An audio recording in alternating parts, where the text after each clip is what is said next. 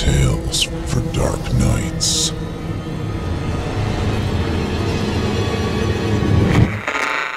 Want to make sure you never miss a Chilling Tales for Dark Nights video again? Be sure to subscribe and hit that bell to turn on notifications.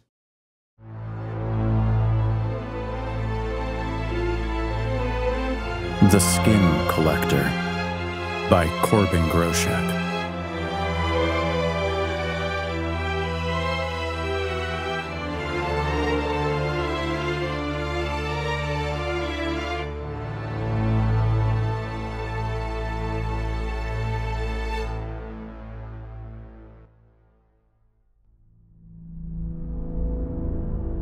Jessie wondered if she and her brother would have more in common if they had been identical twins.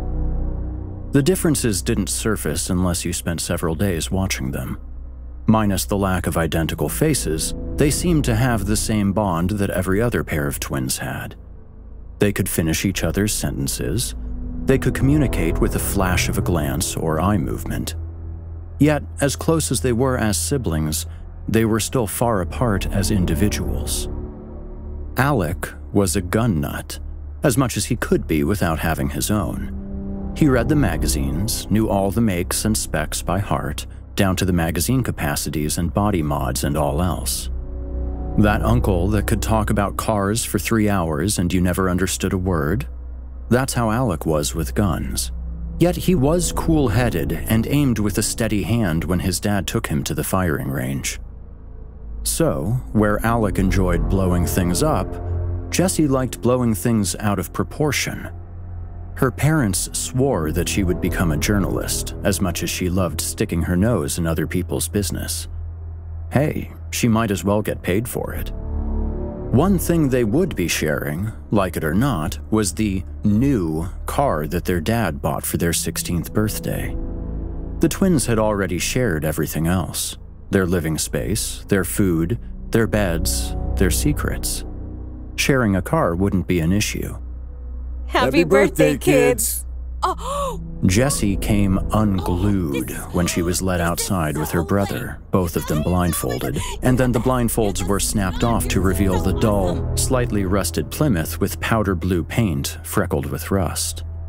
The brightest part of the car was the sloppy gift ribbon that had been wrapped around it. Jessie forgot all about supper and couldn't contain her excitement, begging her parents to let her and Alec take it out for a drive right then. They agreed on 2 conditions. 1, the more level-headed of the siblings would drive, and they all knew that meant Alec. 2, they would check in every 15 minutes. That last condition was more their mother's than anyone else's. There had been a rash of disappearances in the area. It was a prickly frustration to officials because the targets had no rhyme or reason, no consistent age or location. Rich, poor, north, south, east, or west. It didn't matter. They had found a warm body to pin the crimes on, an unshorn and bug-eyed character that was barely fit to stand trial. He was the type that would take responsibility for the extinction of the dinosaurs if asked. But he pleaded guilty to the kidnappings, spouting wild and incoherent explanations for motives and locations of disposal and so forth, giving law enforcement and forensics a thick and chunky soup of logic to wade through. It was better than nothing. Better than believing the monster was still out there. The whole thing blew over just before spring, and by the time the twins had a new car to play with, it was the first chill of autumn. But parental instincts run deep and will make good moms and dads jump at shadows long after there's no longer a threat casting them. Alec was driving, and Jessie had shotgun. She lazed back, her feet up on the dashboard.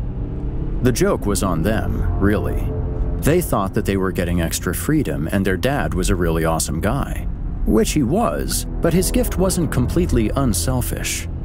Now, they could drive themselves to school.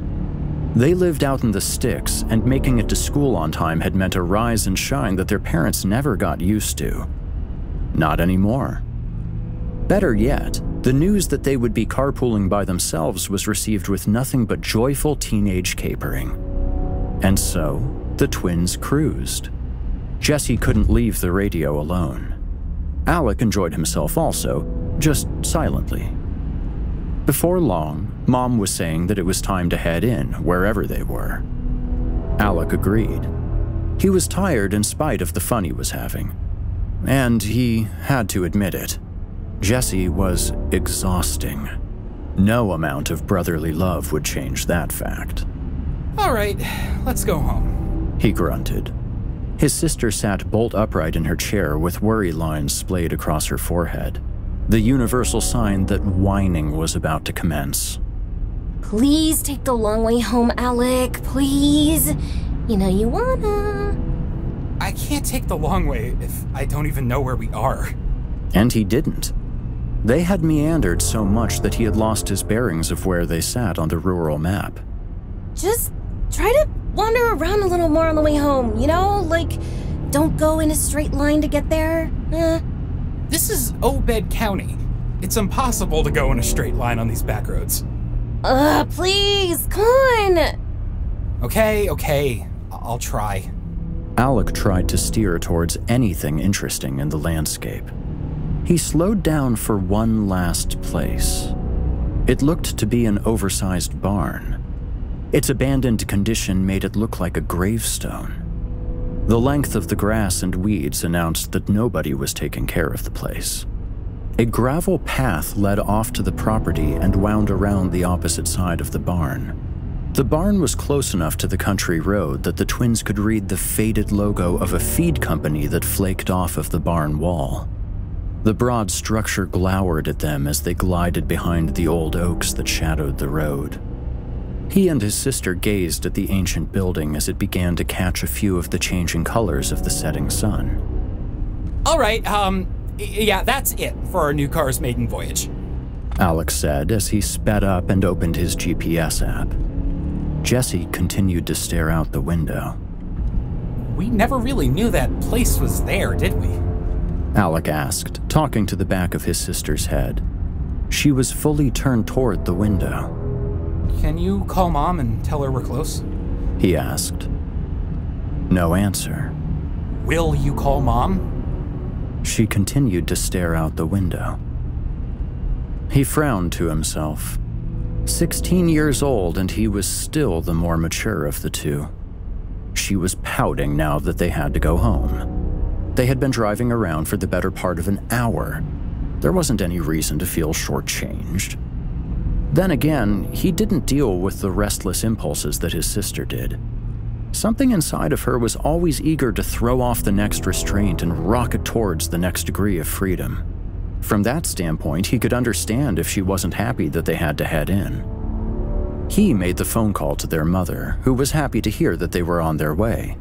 It had been a long hour for her. They pulled into the driveway of their 2-story ranch house. He killed the motor and looked over at his sister. She was still looking out the window. What are you waiting for? Let's go, he said. She didn't move a muscle. He scratched his head and got out of the car and walked around to open the passenger door for her. He tapped on his phone's flashlight and shone it in her face. Whatever she was staring at with her wide brown eyes, she didn't see or hear her brother. That's when he ran to get their parents. They wrapped her in a blanket and set her on the couch in front of the TV, where she stared intently but saw nothing. Then, after about 15 minutes, she started to come around just as their mother was about to call an ambulance. Alec was the first to notice that she was looking around. Sis? Sis? He grabbed her by her shoulders and gave her a brotherly shake.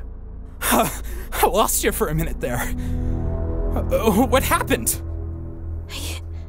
I saw Emma.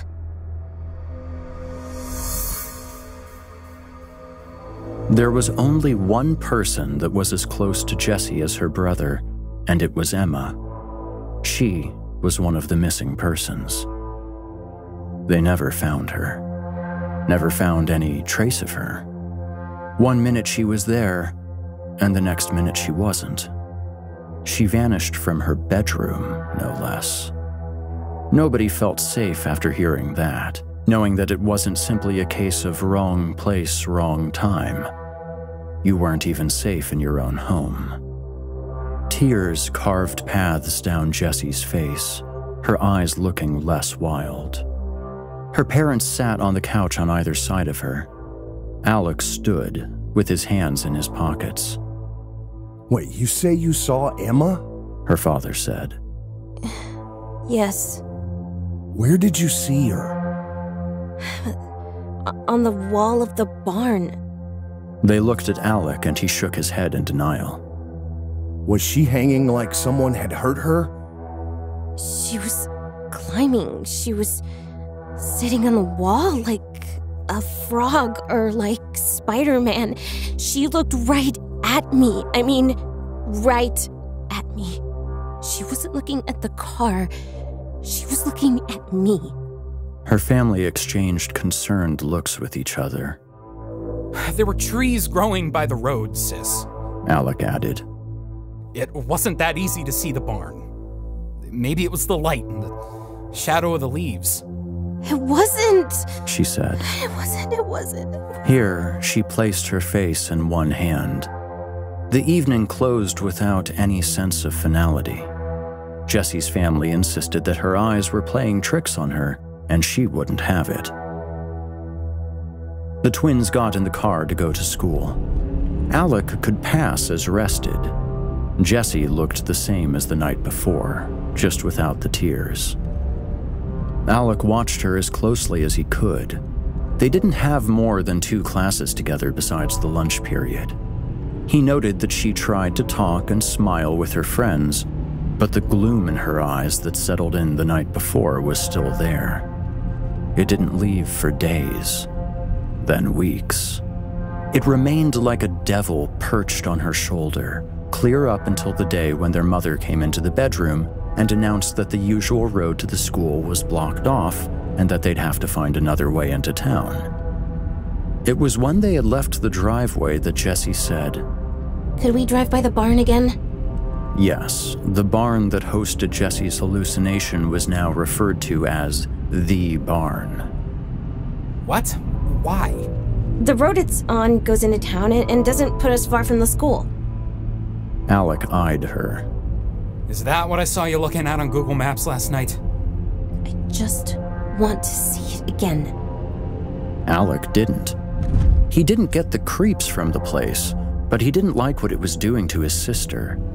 Like any proper twin brother, when she hurt, he hurt. But he couldn't come up with a concrete reason as to why they couldn't drive by the old place on the way to school. So they did. A silence dragged on until they took a parking space at the school. Did you see anything? Alec muttered. No, she said. The school day came and went, and Jessie asked Alec to drive by the barn on the way home. She asked him to drive by the barn the next day, to and from school. And he went. He guessed that it was part of the healing process that nobody knew was unfinished. They hawked the place every day until their usual road reopened. One drive home, like any other, Jessie asked him to drive by the barn again. He was starting to lose track of how many times she had asked him to go by the place, and the weight of it all sat on him a little heavier each time. But he was a good brother, and he obliged. The great hulk of the old place came up over the bend again, and she asked him to slow down. Stop the car, Alec. The little car crept by the barn. Stop the car. She asked him to stop the car when they were in front of it. Need to... He looked at her. Are you wanting to check the place out? He asked. No, I just want to listen. He looked at all the mirrors, looked around them and hesitated, and then he killed the motor.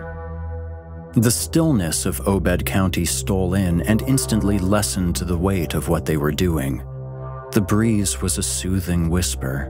Red-winged blackbirds trilled in the distance. Jessie wouldn't look at the barn. She just sat like she was tuning into her ears more than she was her eyes. And then, as if with much effort or with a stiff neck, she turned to look at the same wall where she thought she saw her friend. You're still broken up over Emma, huh? The sound of her brother's voice made her jump. Sorry about that. She nodded. She was starting to fade away, and then I suddenly saw her literally climbing the wall. It was like something out of a nightmare. And it was so cool to see her, and it was so scary all at once. She chewed on one knuckle. I just wanted to see her again, that's all. 'Cause if I didn't see her, what did I see? Alec eyed the mirrors. They were still alone on the road. I still think I see Lucky. I see him pretty often, actually. That cat made more of an impression on me than I thought. The attempt at small talk didn't get his sister to bite. There was a low sound, like distant thunder, that made the twins do a double take. A sort of low rumble could be felt in the body of the car. There was a half-empty Coke bottle in the drink holder, and the dark liquid rippled. Alec looked this way and that, looking for the thunderheads. The sky was clear. It grew louder. It was a purring roar like a panther, only heavier, thicker, and it peaked to a point where there was a shrill cry laid over it like a cry of pain or a distressed child. The sound made Jessie's insides twist and excited a terror in her without a nameable cause. Alec's instincts made him start the car and peel out. Both of them looked into each other's blanched faces. Alec was shaken but had his wits about him. His sister, though, looked like she had been kicked back into the dark place that she had just crawled out of. Then came the obvious questions. What do you think that was? She said. He didn't answer. She answered for him. It sounded like exotic animals or something. He nodded. He could see that her chest was rising and falling faster, then starting to pick up speed like a piston. If I saw Emma, and we then just heard animals like large cats... She looked at him in mounting terror. What if they're likely keeping large, vicious animals in that barn and feeding people to them? Oh God, Alec, what if they're gonna feed Emma to a lion or a tiger or something? Alec's eyes ticked back and forth as if looking for an exit, but he was in a moving car, so there wasn't one. Jessie's eyes were also bouncing around as she connected the dots, one terrifying connection after another, and she began babbling in a sort of panicked squeak, and she was getting louder. Alec began urging her to calm down, and he discovered that never in the history of telling someone else to calm down did they ever calm down when told to calm down. Jessie had become manic and babbled breathlessly all the rest of the way to the school. Sis, knock it off! Alec finally said, and just like that, she was quiet. Let's go. Okay, I'm sorry. Just... let's go. There didn't seem to be any further issues until the next day, at lunch. She was quiet for the ride up, but when Alec was carrying his lunch tray into the commons, his friend Brad came up to him and said, "Hey Alec, you might want to get your sister some downers." Alec's heart rate picked up when he entered the commons. The only voice he could really hear was Jessie's. It was the same torrential speech that he had heard in the car, and that could only mean one thing. She was running her mouth full auto to a group of girls leaning in at the same table, and they were getting the whole thing, from the climber on the barn wall to the strange sound that spooked her and her brother. Some of the girls began laughing scornfully at Jessie and making fun of her. Others were getting angry. How could she disrespect Emma like that? It's bad enough that the girl vanished, The situation didn't need to be revived just for being part of an elaborate attention stunt. Alec just hoped that nobody pieced together that they had been on somebody else's property. One of the counselors poked her head into Jessie's third-hour English. She got her attention and asked her to come into the hallway. Come see me after school? She asked. Just 15 minutes. Jessie touched base with Alec to make time for the meeting. Great. Now everyone thought Jess was going cuckoo. And you know what? Maybe she was. The ticking of the clock in the counselor's tiny office was just a little too loud for Jessie. It sounded like it was leading up to something like a bomb. The two of them just stared at each other for a long moment. I hear that you feel you spotted Emma Warner. Jess kept her eyes to the floor. Don't you want to talk about it? Me and my brother got our own car, and we drove a different way to school than normal. We drove by an old barn that we didn't know was there before, and I saw Emma in front of the barn. Did she look hurt? No, not that I could tell. Did you go back? We drove by several times while the road out of town was closed. Did you see her again? No. Then what happened?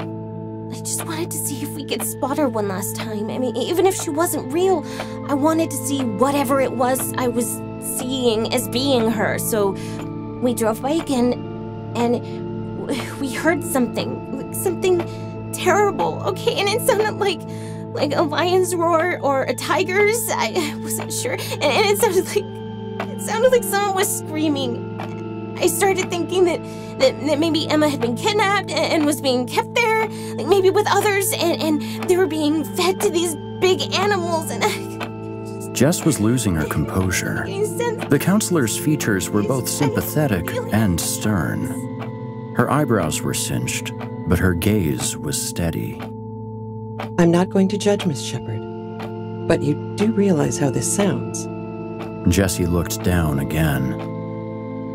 I think you might be experiencing some shade of PTSD from your loss of Emma, and I'll tell you that you are not alone.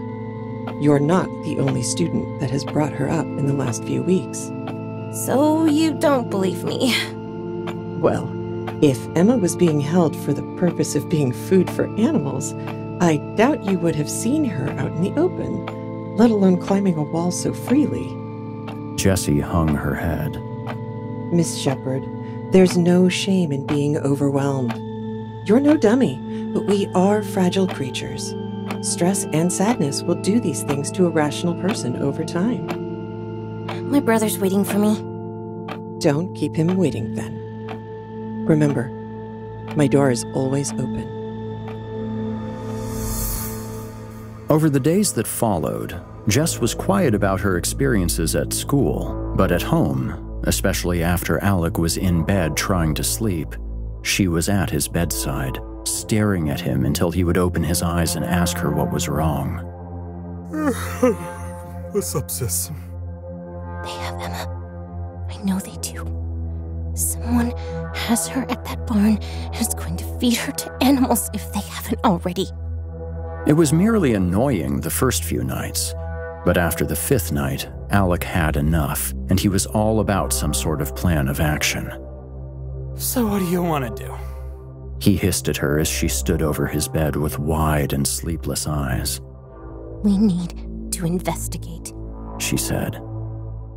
That was both the answer he expected and the last thing he thought he would hear. Really, sis? It would be the biggest local expose ever. I got the camera. We can find a way to be there long enough to find out what's going on and turn it all into the authorities. We'll be heroes, and we'll save innocent people that don't deserve to be eaten, like Emma. Okay. For one thing, we are not storming somebody else's property with a video camera. Second, even if there really is a collection of big cats in that barn, how are we going to rescue anyone from them? Neither of us is allowed to just lift Dad's guns. Picking a fight with panthers calls for bullets. We can't just sit back and do nothing. She whisper-whined. If I'm right, then my friend is in serious trouble along with who knows who else.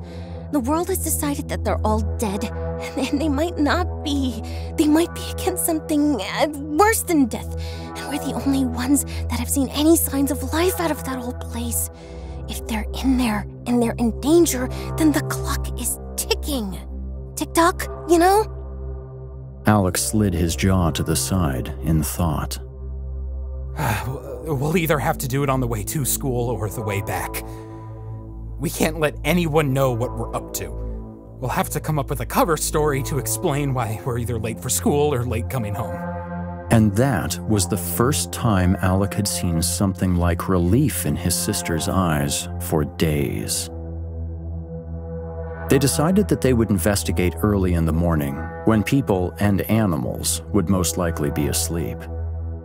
Alec phoned the school, stating that they could be a few minutes late on account of vehicle issues. The school didn't question it. They made the bold move of leaving for school 20 minutes early. Nobody at home questioned it. The universe had officially sanctioned this investigation.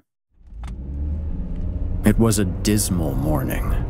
A spectral sheet of fog engulfed the landscape in a world of short-sightedness that was revealed a few feet at a time. It scared Jessie. Alec thought that it was perfect from a tactical standpoint. They found the barn despite the feeling of being lost, and, just like that, they turned on to the barn's gravel path for the first time. They could see the roof hovering over the world above the fog. The untended grass was even taller up close, and it drifted out of the fog like seaweed in murky water. The barn emerged, a shipwreck haunted by birds instead of fish. The path curved around the barn, taking the twins to the opposite side of the building. Here was quite an expanse of gravel, hemmed in by a tide of tall grass. Alec was the first one to feel it. The sensation that they weren't alone.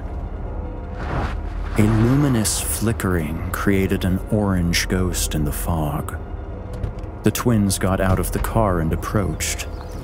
They found a burning barrel. There's someone here, Jess. We have to leave. We just got here, she said, and she stepped back from the barrel as soon as she had peered in. Alec came over to look. Among the rubbish in the barrel, blackened with red, pulsating embers, were several bones. Large bones. There were fragments of ribs in the mix. The sight of them made Alec uncomfortable. Oh my God! Oh my God. Alec, are those people's bones? Oh God, I can't. Who would do that? Who would do that? There was a flash and the recorded sound of a camera. No. Jessie was taking pictures with her phone. She cursed to herself when she realized she hadn't silenced the sound effect. Jess! There, the sound's off now, okay? Sorry. She said. They stalked toward the barn, which cast a shadow through the fog, making it seem even darker and gloomier than it actually was. Jess held her phone up with shaking hands, a blinking red light indicating that she was recording. Alec was completely dialed into his tactical senses. He couldn't see much, but he didn't see anything that indicated the presence of hostages or zoo exhibits. He was waiting for a hidden camera to give itself away with a blinking red light, but there was nothing. Sounds? There was the crackling of the barrel behind them, a gentle sound. The breeze teased his ears.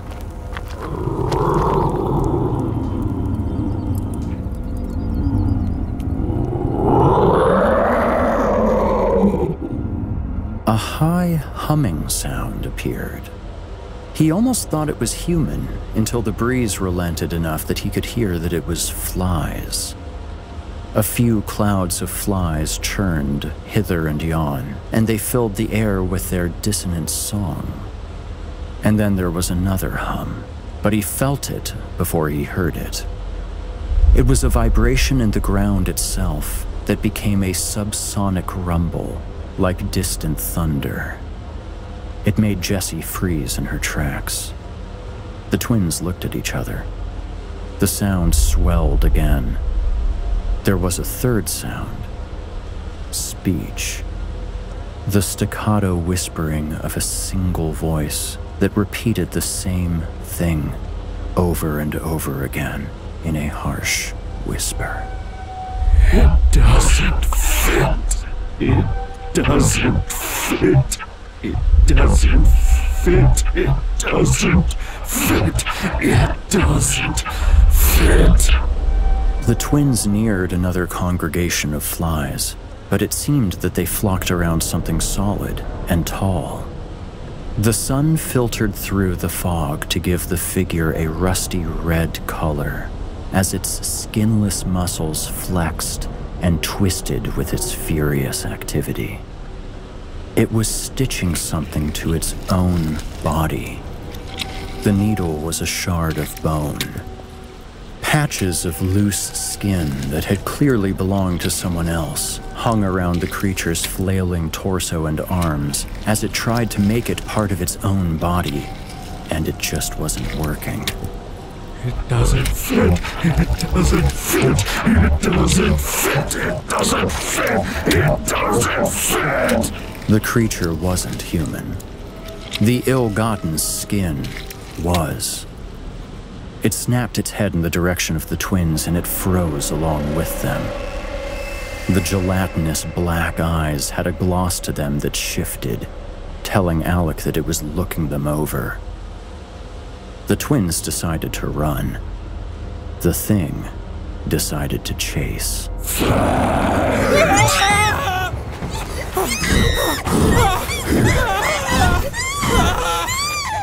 No sooner had Jess's door shut than Alec had fumbled the keys into the ignition and put the car in reverse and turned in a half-arc. Just as he threw the car into drive, the skinless thing threw itself against Jesse's passenger window. Blood and saliva and other things rained on the glass as the creature began barking. Its sunken black eyes were wide with the universal language of madness. Its unnaturally low voice rattled the bones of the twins, but the same throat overlaid its bellow with a shrill squeal that could rend eardrums. Alec recognized the sound right away as he felt his own jaw rattling. He peeled out of there, flinging gravel every which way. The creature's echoing bark becoming speech. Fat.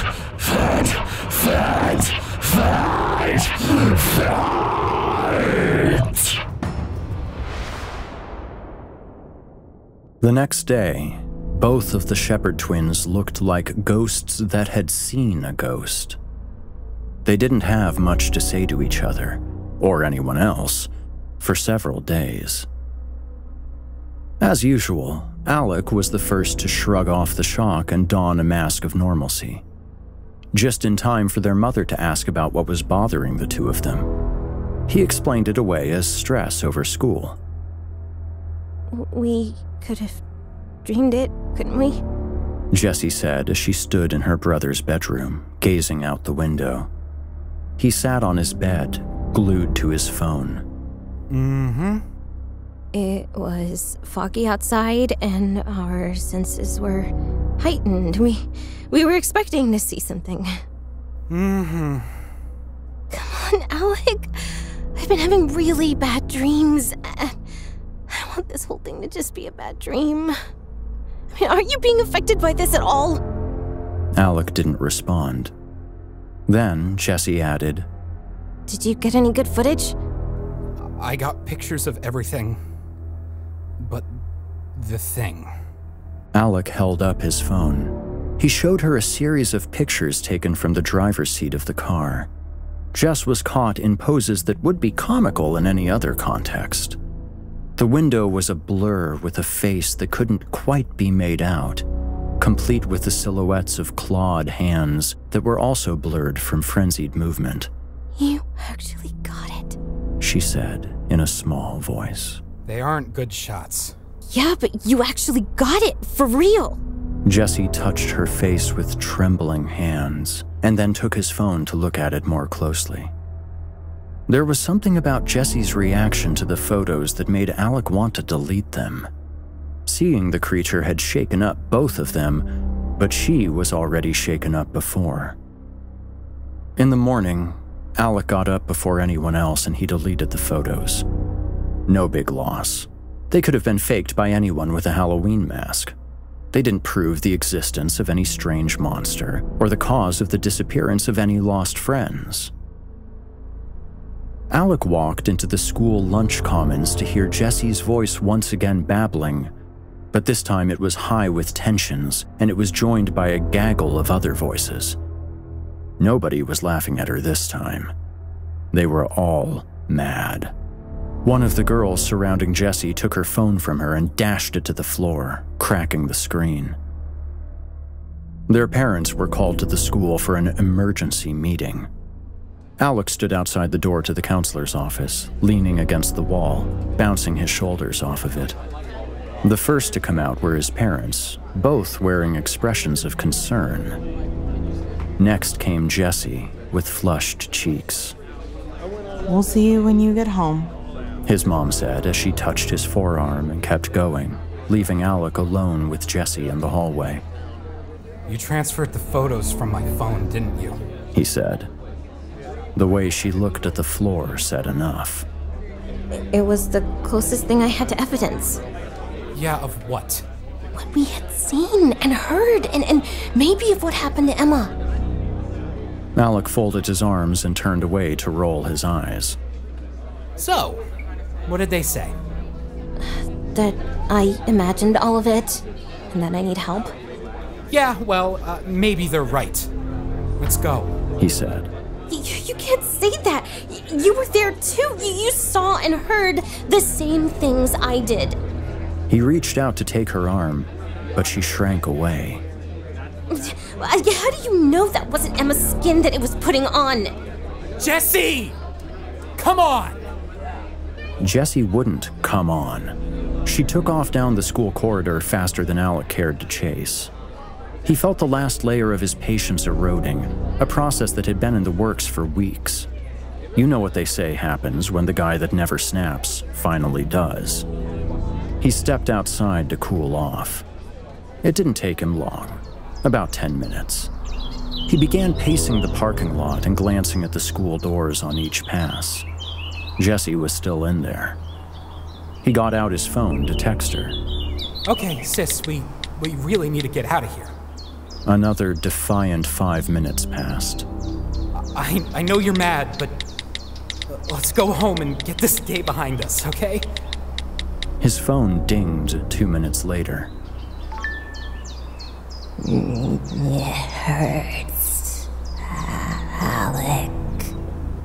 I know it does. Let's get home. We'll feel better when we're all home. It hurts because it doesn't fit. Alec's forehead wrinkled for half a second before the adrenaline hit him. He called her phone. No answer. He called again. She answered. Jessie! Hello? Can you hear me? A low, rumbling sound like an amplified purr filled his ear. Then the call dropped. He nearly tore the door off its hinges when he stormed back into the school. One of the teachers spotted him. Young man, we'll be locking the doors soon and you'll need to be off the premises. Young man! Young man! The teacher faded away as Alec marched past. He held up his phone and continually redialed Jessie's number. The teacher followed him from a distance while shouting, Young man, you come back here right now! Young man, can you hear me? Get back here! Shut up! Alec mouthed to himself. Shut up, shut up. That's when he heard it. His sister's music box ringtone, muffled and distant. One last redial, and he followed the hollow sound to the ladies' room. There was the sound of a crash just before he burst into the bathroom to find the phone sitting on the grate in the center of the floor. Streaks of blood led away from it and up and across the walls and out a shattered window. Alec tumbled to his knees. The looks that the school counselor had given to Jessie were then given to Alec as he rose to validate his sister's story. Suddenly, he was just as adamant as she had been that there was a skin-thieving alien on the loose. Alec had no appetite for drama, so explaining his behavior rationally was impossible. It hit the news that the kidnapper was still at large, and that whoever was rotting in prison must have been the wrong man. Was this how Jessie felt when she was trying to tell Alec and her parents and her peers and everyone that she saw something out there that couldn't be explained? Alone? Isolated by 100% of the people in her world? Authorities were looking for Jessie for several weeks. Then they transitioned to just looking for a body. A body that wouldn't turn up, like all the others hadn't. The funeral was abysmal without any remains to lay to rest. Life went on with a limp. Alec lay awake in bed. Nothing unusual for him. He had spent every single day since his sister's disappearance thinking about her. His other half. His wild, untamed counterpart. He knew she was dead. He just knew. If she were still out there somewhere, he would be able to feel it. The distance he felt inside of himself was a sanity-crushing ache. A breeze stirred him from the uneasy sleep that had overtaken him. The curtains around his open window billowed and swayed. He liked sleeping with the window open and would do so until it was simply too cold for it. He was about to slip back under the tide of sleep when a voice drifted inside. Alec. Sleep fled him, replaced by a strange sort of anxiety. The name was on his lips before it was in his thoughts. Jessie? He was at the window in an instant. Nobody answered him, and no one confronted him. He threw on some clothes and went outside. It was a full moon, and it was directly overhead with no shadows to cast. There was still nobody. That is, until he turned to go back inside. A familiar shape blocked the door. It stepped forward, and the face of his sister was revealed. But it wasn't her eyes in those dark sockets that were boiling with black madness. Alec. She said it with a smooth voice that trailed into a deep purr. Alec. It hurts. She slowly came toward him, allowing him to see that her shape was all wrong. Like the body underneath wasn't made for the skin. It hurts because it doesn't fit.